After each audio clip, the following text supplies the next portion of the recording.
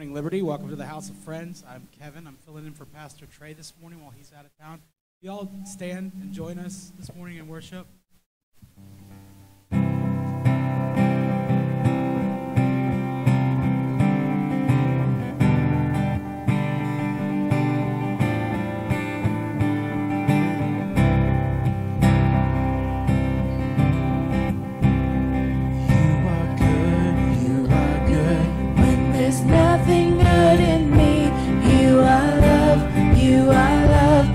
Display for all to see. You are light when the darkness closes in. You are hope, you are hope. You have covered all my sin.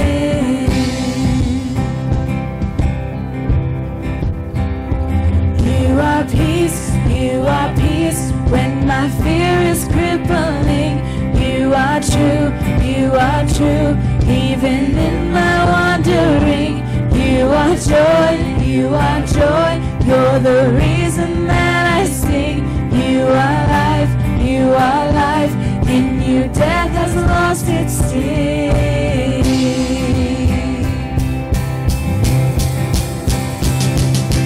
Oh, I'm running to your arms, I'm running to your arms. The riches of your love will always be enough. Nothing compares to your embrace. Light of the world, forever reign.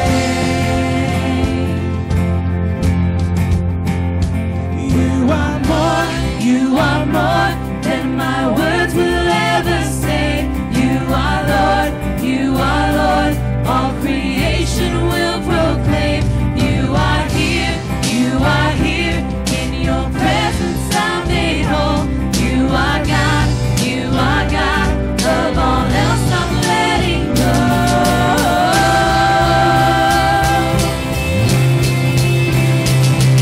And oh, I'm running to your arms, I'm running to your arms. The riches of your love will always be enough. Nothing compares to your embrace. Light of the world, forever reign.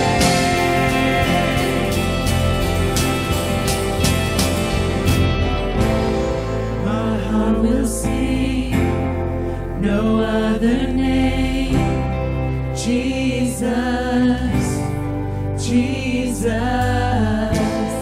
my heart will sing no other name.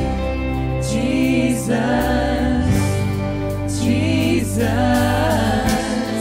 my heart will sing no other name. Jesus, my heart will sing no other name. Jesus.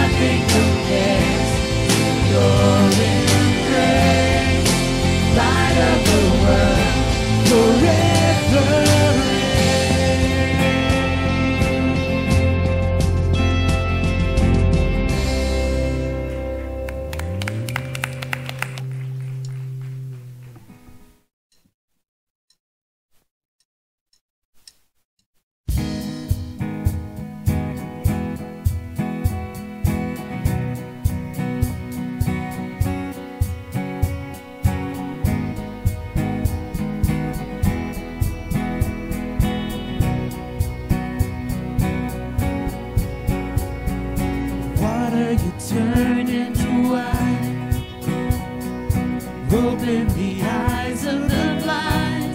There's no one like you. None like you. Into the darkness you shine. Out of the ashes we rise. There's no one like you. None like you. Our God is greater. Our God is stronger. God, you are higher than any other. Our God is healer. Awesome in power. Our God. Our God.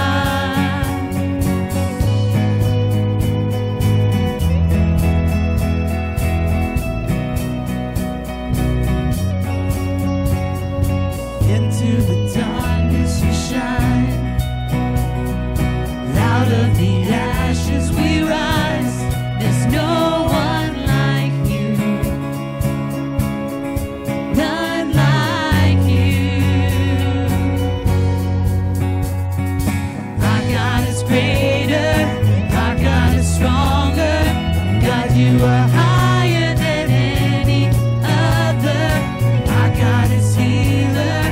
Awesome in power. Our God. Our God. Our God is greater. Our God is stronger. God, you are higher than any other. Our God is healer. Awesome in power. Our God. Our God.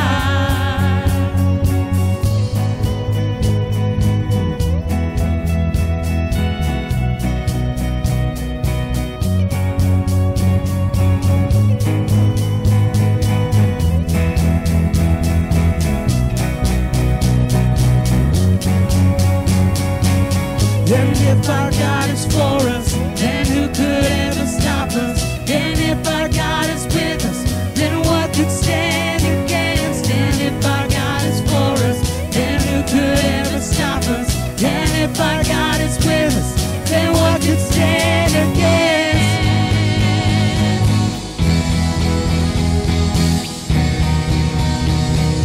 Then what could stand against?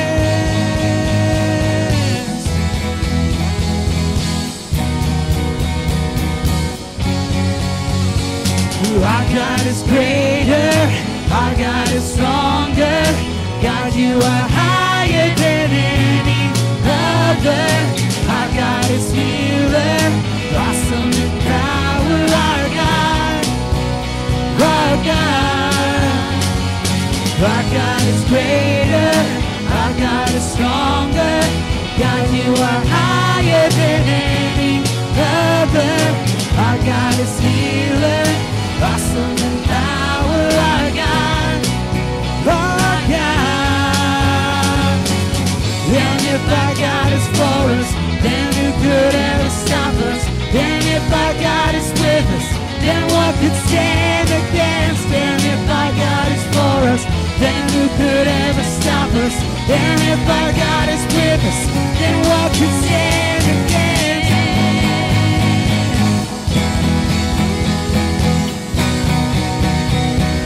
Then what could stand against?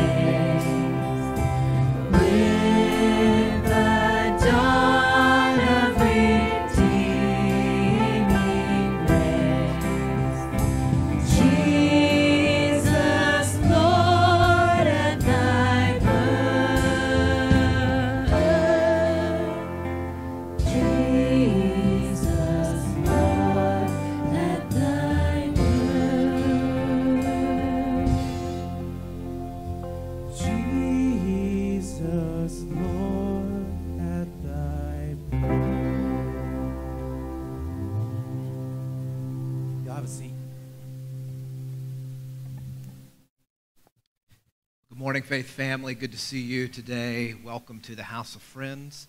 If you're a guest with us, then on behalf of all of us who call Liberty our church home, welcome. We're glad that you're here, spending part of your Christmas season with us. And I hope that everybody's Christmas season is off to a good start.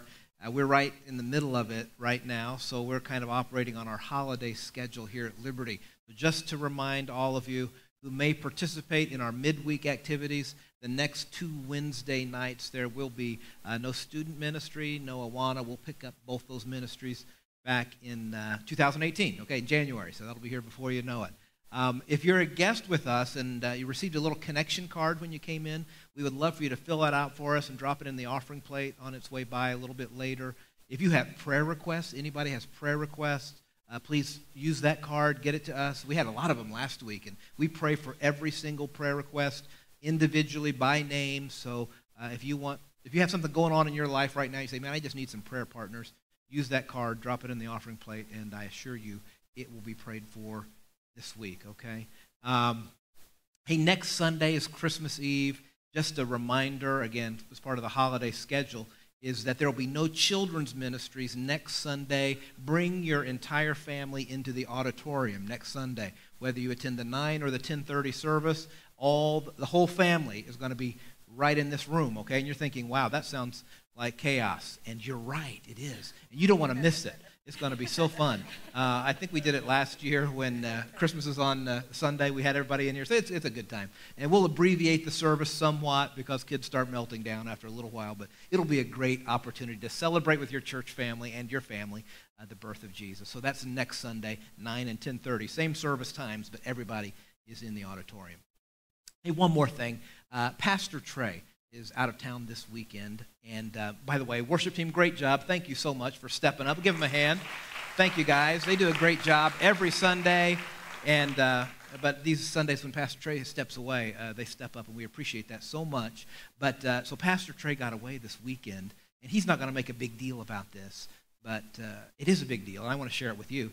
And that is the reason he's gone this weekend is he's been working hard for, man, I don't know how many years now, on completing his bachelor's degree in college, and he finally completed the degree, and he went this weekend to Florida, where the school is, to graduate. And so it's really a big celebration for him. Some of you, I mean, anytime, college is hard, but anytime you've got a real job and a family and you're trying to earn a degree, I mean, that is really tough. It takes a lot of perseverance. There are a lot of times when you feel like quitting, but he's stuck with it, and he's received his bachelor's degree. I think we got a picture. Can we get a picture from this weekend? There you go, right there. Okay, looking good in cap and gown. So anyway, so he's not gonna make a big deal about it. But I want you guys to encourage him when they get back next week. Just say, hey, way to go, man! Way to persevere. Heard about your graduation, and we're really happy for you. Bachelor's degree in church ministry and leadership, I think. But anyway, we celebrate with him, and we'll seeing him back next week. Let's get our offering team to come forward now, if we could, and continue worshiping the Lord through giving. And if you would, please bow with me, and let's ask God's favor upon our time together this morning. Gracious Heavenly Father, thank you for your blessings to us. Thank you for the season in which we recognize the birth of your Son, Jesus Christ, our hope, our forgiver, our leader. We pray that as a result of our time together this morning, whether it be through singing or giving or learning from your word, we pray that your Holy Spirit would speak to our hearts. We know you have a word for us today, and you want us to walk away differently and closer to you as a result of our time together this hour. So we're praying that your favor would rest upon it. Pray that in Christ's name.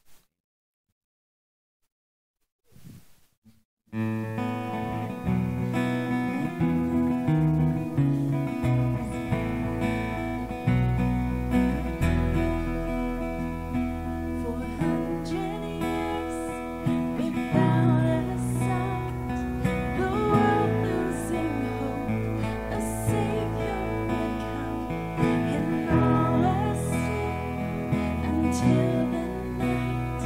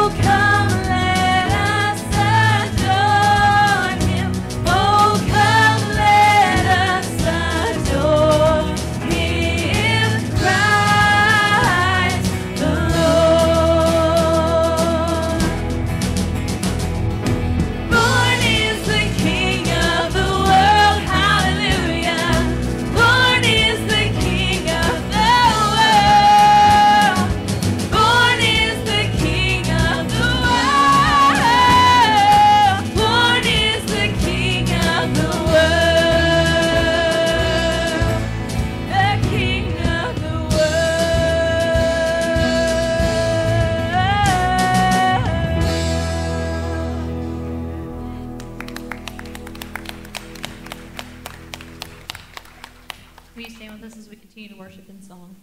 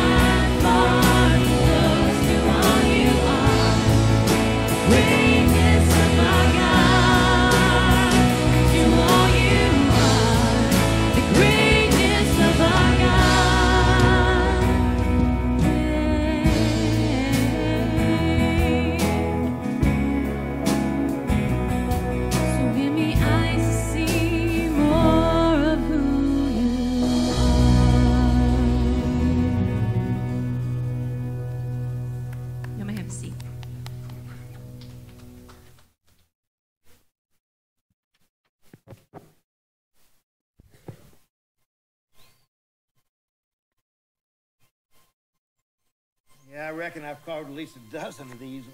Made my first one for my baby boy. Boy, well, gonna be an angel. At least the way I remember it. It was a long time ago. See, my boy, well, before he got born, I really didn't know who he was gonna look like. It worried me. Well, see, his mama, she found out she was pregnant. I didn't want to embarrass her. Baby wasn't mine.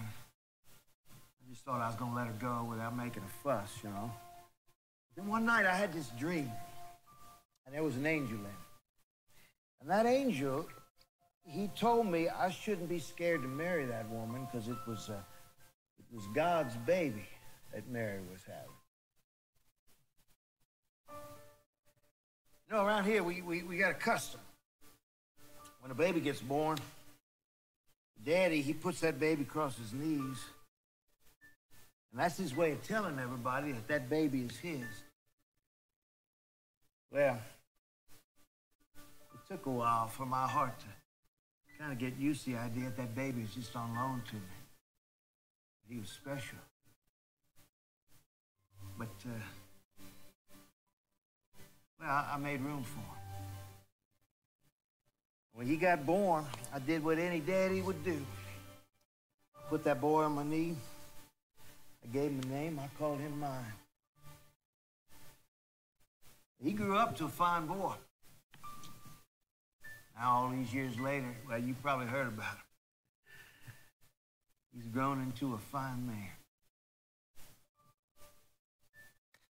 You know, every time I called one of these, I remember what that angel told me. That Mary's boy, my boy, we're supposed to call him God with us. God with us.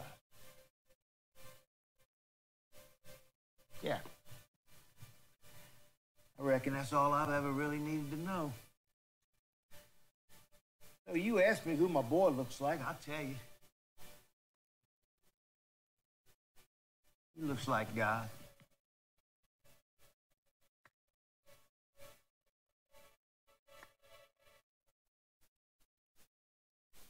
Well, there's not a lot included in the Bible about the earthly father of Jesus, that is Joseph. He makes it into all the manger scenes, doesn't he?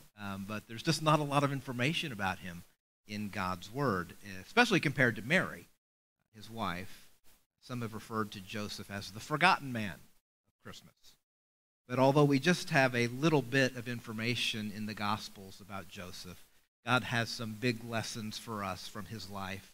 And as you know, in this series, What Child Is This?, we've been looking at the birth of Christ through the perspective of all these different characters and players in that first Christmas. Today, we turn our attention to the earthly father of Jesus, Joseph, and we're in part 3 of the series. We're going to be in the Gospel of Matthew chapter 1. If you want to follow along in a Bible, Matthew, the first chapter, is where we'll spend all of our time today. And in Matthew chapter 1, we find Joseph experiencing something that all of us will experience sooner or later.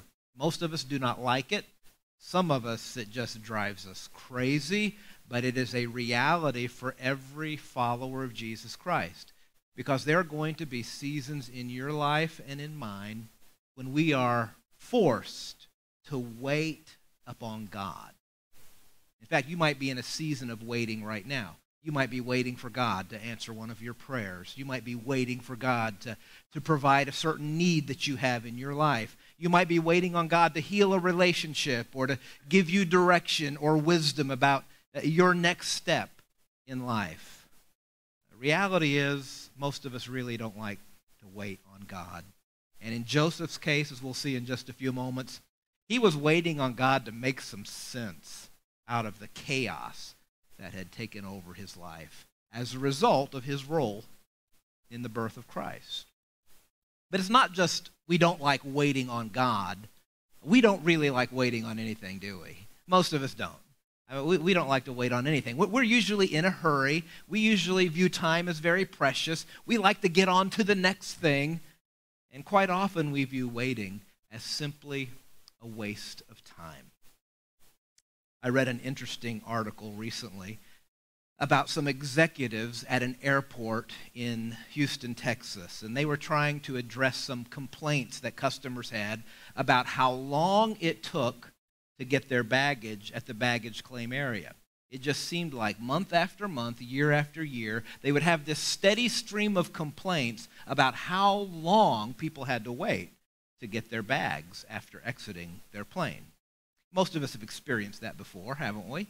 When you get off your plane, you exit your plane, you go down to the baggage carousel, and you're waiting and waiting and waiting. And it's about that time you realize that half the population has purchased luggage that looks just like yours, right? And you think it's your, oh, here it comes again. And so we're used to that. That's part of being at an airport. But apparently, at this particular Houston airport, the wait time was just ridiculous and unacceptable. So the airport leadership knew they had to take some steps to correct the problem. So the first thing they did was to beef up their staff of baggage handlers. They hired more people, and they got more people involved in the process, and certainly that helped. They actually shaved 8 minutes off the wait time for their customers. So they thought that was pretty good. And yet, complaint after complaint after complaint from these customers about how long it took to receive their bags. And then the leaders at the airport discovered the real problem. They went back and they looked at this airport and discovered that it was originally built and designed so that the gate would be very close to the baggage claim area, so customers wouldn't have to walk nearly as far. And they thought they were doing a good thing. They thought they were doing something that would be a service to their customers. But what actually it created was that they got to the baggage claim area so quickly, they just had to stand there and wait longer than anticipated. And they said, well, there's one solution to this. Here's what we'll do. They ended up moving the gates further away, making their customers walk farther to get to the baggage claim area. And guess what they found? It solved the problem. In fact, people started to compliment the airport. Their bags were waiting for them by the time they got there because it took them 3 times longer to walk from the gate to retrieve their bags. Initially, it only took about a minute. Now it took about 3 minutes to make that walk. And customers just figured, oh, wow, this is great. Wow, they've got them ready for us as soon as we get here, not realizing that they spent the time walking further. Well, in the article, they quote this guy from MIT. His name is Richard Larson. He's considered the world's leading expert on waiting. Now, I'm not sure how you get that title. I think most of us have earned that title, haven't we? We're experts on waiting. But he's the expert, and here's what he says. The findings at the Houston airport are predictable. The problem people have with waiting is that they do not have anything meaningful to do while they wait. So they view it as a waste of time. And that's one of the reasons why you and I struggle with waiting upon God. Because really, in our heart of hearts, we just don't see the point of it. We view it as a waste of time. And I think this story about Joseph, this account of Joseph and how he was forced to wait to see how God's plan would unfold, reminds us all as followers of Christ that waiting on God is never a waste of time. Waiting upon God is an opportunity for God to test your faith, to challenge your faith, to exercise your faith, and to strengthen your faith. We don't always see it that way, right? Because, man, we want what we want, right now. And yet, most of us who are followers of Jesus, man, we're asking God to strengthen our faith all the time, right? God, we want to have a faith that's strong. We want to be able to persevere. We want a faith that can really, stand the test of time, can move mountains. We want a strong faith, and we ask God to give us a strong faith, but then we say, God, but please answer my prayers immediately. Don't make me wait. I want my faith to be strong, but God, don't make me wait for healing in my body or healing in my relationships. I want that to happen now. And we ask God to give us a faith that perseveres, and then we say, but God, bring along the right job, bring along the right husband or the right spouse or the right solution to my problem right now. I don't want to wait for it. And yet God knows that it's in the waiting that he strengthens our faith. It's not a waste of time. We view it as a waste of time because we're not usually doing anything, but it's not about us doing nothing. It's about God doing something in us. And that something is exercising our faith so it can be something stronger than it was.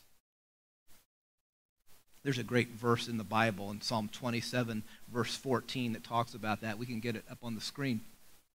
The psalmist says, wait for the Lord, be strong and take heart, and wait for the Lord.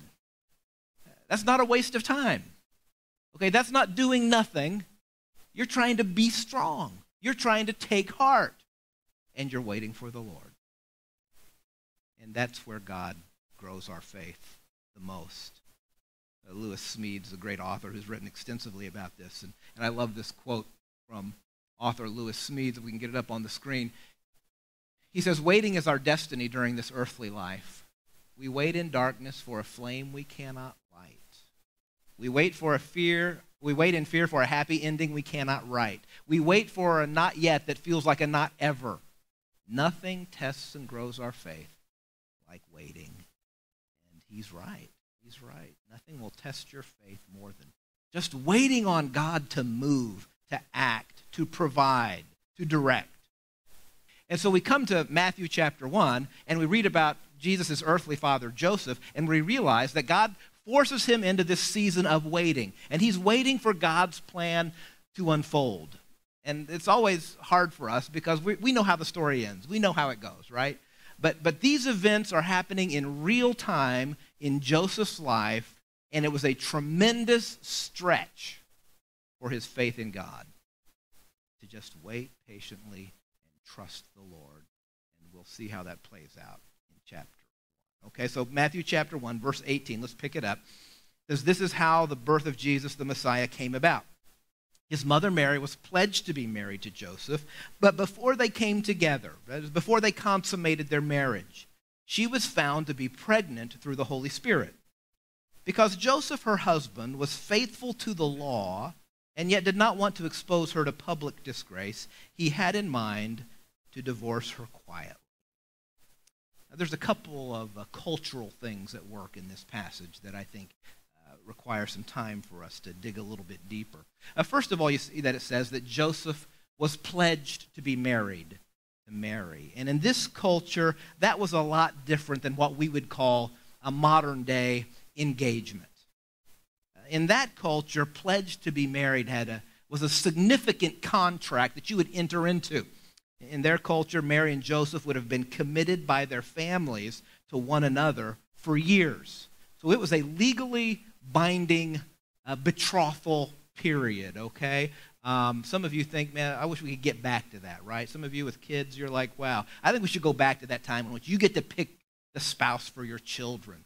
Now, we didn't believe that when we were their age, right? But as we're older and wiser now, we say, oh, well, we ought to go back to that sort of thing. Well, that was the culture of that day, that the parents, the families would get together and sign this contract. And so this Joseph and Mary, they entered into this contract, and their engagement to be terminated, therefore, it required, as the text says, a certificate of divorce. And that's why you see Joseph referred to as Mary's husband in verse 19. They weren't married the way we understand marriage, but they were in this engagement, this betrothal period. But they did not consummate their marriage during this period. That was part of the next phase of the contract and the relationship. And then they would be actually married as we understand marriage. So we just need to understand that as we move through the text, because this was no, frivolous engagement by any means. This was a legally binding contract in which they were connected. So Joseph's plan, to begin with, was clear. He's thinking, okay, Mary and I are pledged to be married. We are going to be married. We will consummate our marriage, and then we'll have children, and we'll live happily ever after. That was Joseph's plan. That was plan A for Joseph.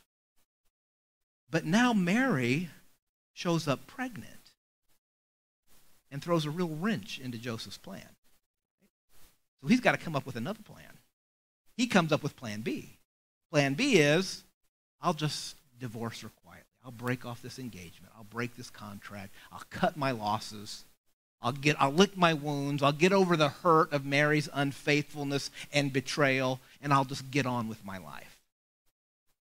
Plan A, it didn't work out. Mary's pregnant. Plan B, according to Joseph, I'll just divorce her quietly. And you may be using a translation in verse 19 that says, Joseph, being a righteous man, planned to divorce her quietly. And that's a fine translation of that word. But the NIV goes a little bit further in actually defining what that term righteous means in this context. See what the NIV said, because Joseph, her husband, was faithful to the law. That's actually what the term righteous means as it is used by Matthew here. Matthew's not saying that, Joseph was a good guy who didn't use bad language and went to church on Sunday. He's a decent guy. That's not what Matthew is saying. This was actually a technical term or a title that you had to earn. And the way you earned that title of being righteous is that you had publicly committed yourself to the first 5 books of the Bible, the Torah, the Old Testament law. So Joseph had made this public commitment. He had this title of being a righteous man, one who was faithful to the law. So that means he would honor the Sabbath. That means he wouldn't eat foods that were considered unclean by the law. He would keep the religious days and follow the religious calendar. He was doing everything he could to be careful to follow God's guidelines as he understood them. So he worked hard to gain this reputation in the community of being a righteous man.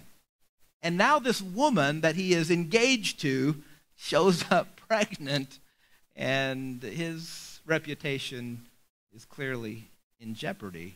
And so he comes up with this plan B. I'll just divorce her quietly and move on. This wasn't how things were supposed to go for Joseph. He had a plan. He had a good plan, right? I mean, his plan was good. Plan A was great. I found the woman I love. We're going to get married. We're going to have kids. We're going to be happy. And that's a good plan. A lot of us sign on for that plan, right? That's a good plan. Doesn't work out that way. So he's got plan B. I'm going to divorce her quietly. In a moment, we're going to see that plan didn't work out either. God had some other plans. But isn't that the nature of this life? I mean, you and I think about, I'm all for planning. And I hope you have a life plan, some goals in your life. But how many of you know life does not usually go according to plan? There was a study done of 100 adults ages 22 to 40. And one of the questions they asked this group of adults, they said, okay, we want you to think about how you had a plan for your life between the ages of 18 and 22. We'll call that plan A. You think about the plans you had for your life between 18 and 22. That's plan A. And then they asked this group of adults a question. They said, okay, how many of you, now that you're between the ages of 23 and 40, are still living out that plan A that you had between the ages of 18 and 22? You know how many raised their hands? One woman, she was 23. Okay? Everybody else had moved on to plan B or plan C. 75% of college students change their major sometime during the time they're in college. We've got all these plans, right? We've got all these things lined up. This is how it's supposed to go. And yet most of us now have lived long enough to say, it just doesn't always go according to plan. And nowhere was that more true than in the life of Joseph. This whole thing with Mary's pregnancy was not part of his plan A, okay? And then he comes up with plan B, to divorce her quietly, and we see in the text that's not going to work either. So look at verse 20. Verse 19 says her plan is to divorce her quietly. But verse 20 says this, after he had considered this, and if you mark in your Bible or you're using a digital version, you like to highlight things, you might want to highlight that word considered. After he considered this, because the Greek word used there literally means to revolve in the mind. We know how that is, right? When we're making decisions, when we've got a big decision to make, that's what happens. It revolves in our mind. It just keeps circling around in our mind. We're considering it. We're deliberating it. What should I do? Should I go this direction? We're figuring out the options that we have. We go to bed, it's circling around in our minds. We wake up in the morning, and it's still there revolving in our minds. That was the laborious decision that Joseph had to make. What's going to be my next step? So after he considered this, an angel of the Lord appeared to him in a dream and said, Joseph, son of David, do not be afraid to take Mary home as your wife, because what is conceived in her is from the Holy Spirit. So he goes to bed that night, and he's just like considering this and working it through in his mind. And during the course of the night, he has this dream, and an angel appears and said, everything Mary told you is true. Now, if I was Joseph, I think I would be thinking, couldn't you have told me this a couple days ago? Right? I mean, because Joseph wasn't buying Mary's story. That's why he was divorcing her quietly. But now he's called Mary a liar. He said, I don't believe what you're saying. This is crazy. Nobody else is going to believe this either. That's why I'm divorcing you quietly. I just don't want to be a part of this anymore. And now the angel shows up and says, she was telling the truth, man. You ought to believe her. Joseph said, why didn't you tell me that 48 hours ago? That'd have been better. But God's timing isn't always our timing. God doesn't always work according to our calendar or clock. But now Joseph knows Mary was telling the truth. And you skip down to verse 24. When Joseph woke up, he did what the angel of the Lord had commanded him and took Mary home to be his wife.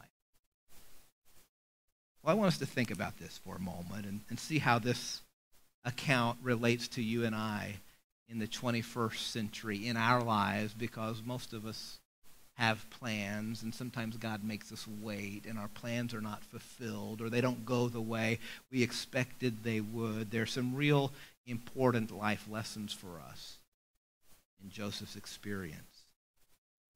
First of all, I want you to think about this. Joseph decides to obey God. He obeys, right? The angel says, don't be afraid. Take Mary home to be your wife. Verse 24, he did what the angel of the Lord commanded him. But by obeying God, I want you to see, Joseph chose a very difficult path to walk. His plan of being married to Mary and having kids and living happily ever after would have been much easier than the plan that God has thrust upon him.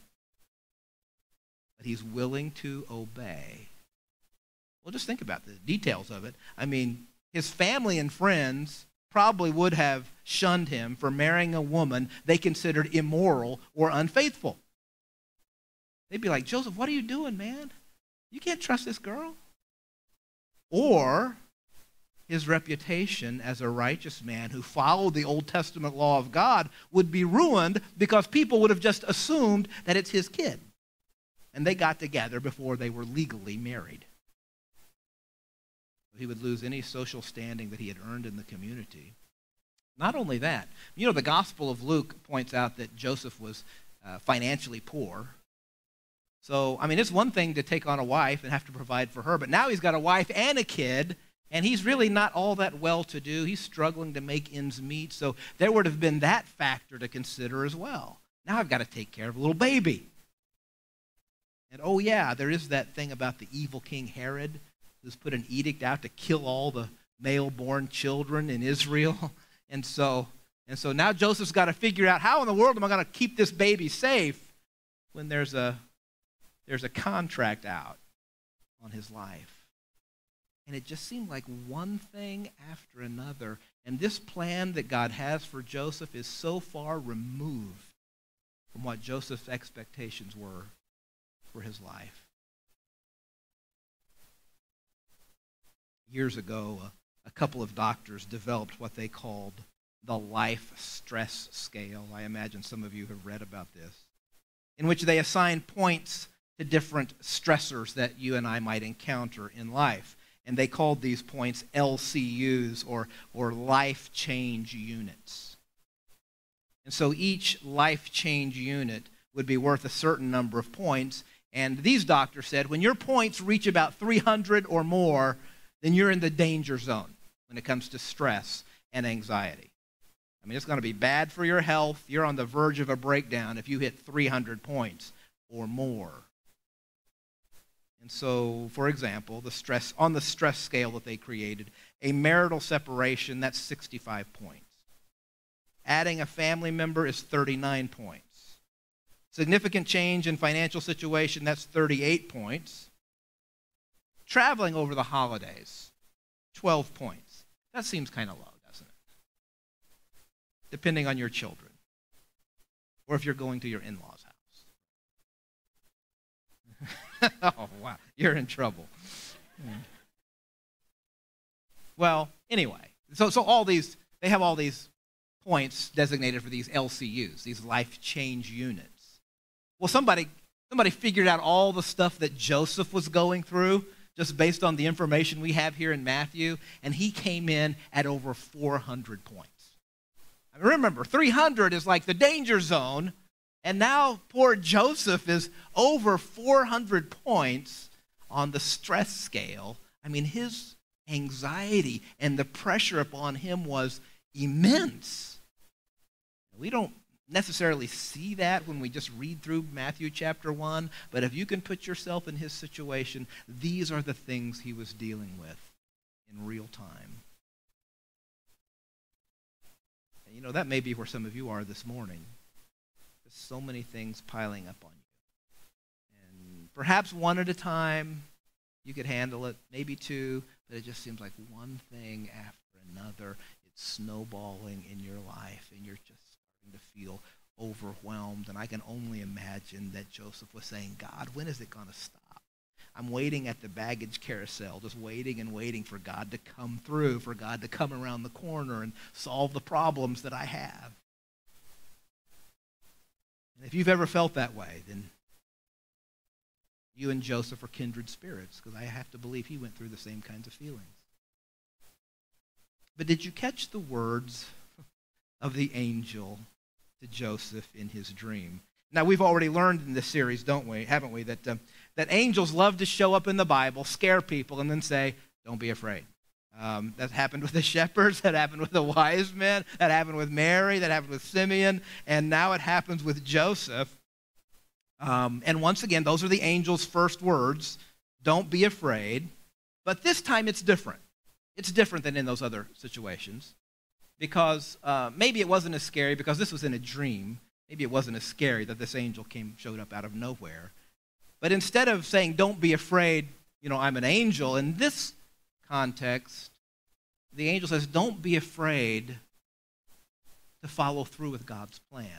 You see that in verse 20. An angel of the Lord appeared to him in a dream and said, Joseph, son of David, do not be afraid to take Mary home as your wife. Don't be afraid of what people are going to think. Don't be afraid of the needs that you're not sure how you're going to meet. Don't be afraid of the sacrifices you're going to have to make as a result of being the earthly father of the Messiah. The angel saying, don't be afraid to be obedient to God's plan for your life. It's not your plan. It's not plan A. It wasn't plan B. But it's God's plan. And maybe God's word to you this morning is, don't be afraid. Whatever you're going through, I've got this under control. This isn't going according to your plan. I understand that. But I'm big enough to handle what I have put in your path, the road I've asked you to walk. You'll just be obedient to my plan and trust me. I'll take care of things. Don't be afraid.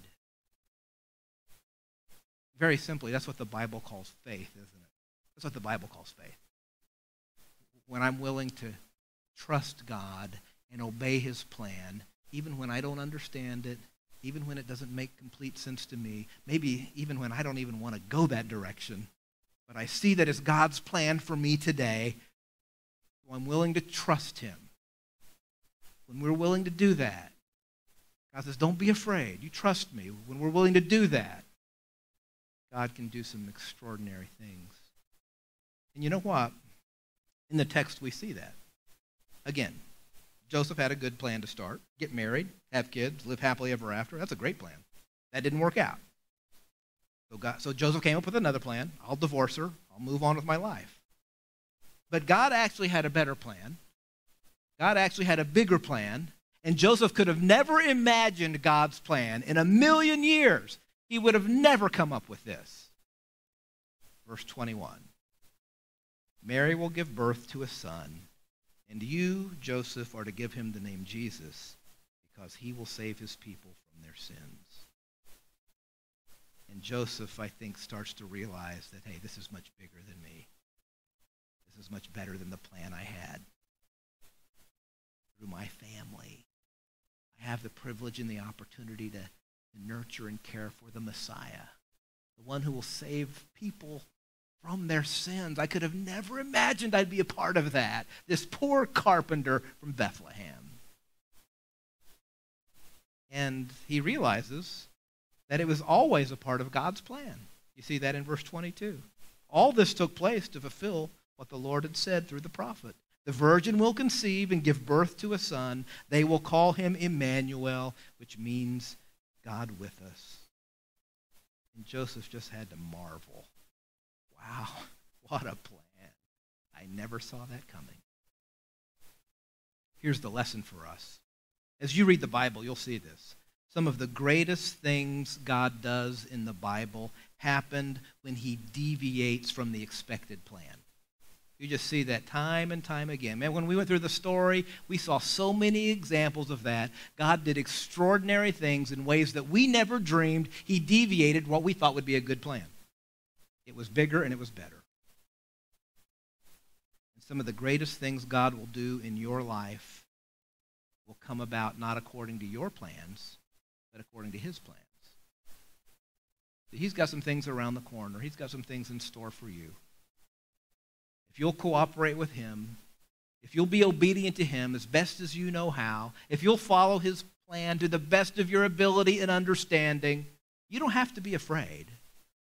It may not be the plan you had in mind. It'll be bigger, it'll be better, and God will do some extraordinary things through your life, things that you never dreamed or imagined. That's the story of Joseph. The forgotten man of Christmas? Yeah, we don't talk about him nearly as much as we do Mary. Some real life lessons for you and I where we live. Because most of us are not people of notoriety like Mary, right? Most of us are like Joseph. Well, God knows Joseph. God knows you. And perhaps his word to you is, don't be afraid. You just be obedient to my plan. You cooperate with my process. I'll grow your faith, and I'll do some extraordinary things through your life. Let me ask you to stand, if you would, please. Let's close with a word of prayer. With our heads bowed, maybe you came to church this morning, and you can relate to Joseph. You can say, man, I got all these things piling up on me. You know, I'm stressed out. I'm anxious. There are so many things that seem out of my control, and that makes me uncomfortable. And hey, that's where Joseph was. You say, Pastor, man, I'm on that life change stress scale. I am 300 plus. God knows that, and he cares about you and your situation. His word to you today was his word to Joseph. Don't be afraid. Don't be afraid. Your heavenly Father has got this. You cooperate with him. You take your burdens to the cross and leave them there. And Jesus Christ will give you the strength you need to persevere. He'll give you the wisdom at the right time. He'll give you the direction you need at just the right time. Even if you have to wait, you can trust him. Just cooperate with him and be obedient. And you'll be amazed the way Joseph was of how God can use your life. Gracious Heavenly Father, we thank you for the example of real people like Joseph in the Bible. And it's amazing to think how he was challenged, how he was stressed, how he was anxious, and yet how you comforted him and strengthened him and enabled him to do the right thing, to be obedient to you. And Father, I pray that would be our legacy as Christ followers. That even when we don't understand your plan, and even when you cause us to walk roads that are painful and difficult, when you put us in situations that are beyond our control, when you force us to wait, my prayer is that you would be strengthening our faith, that we would cooperate with you, and that you would develop in us a faith that is more precious than gold, that can persevere in the midst of trial. We pray that in the precious name of Christ. Amen. You guys have a good day.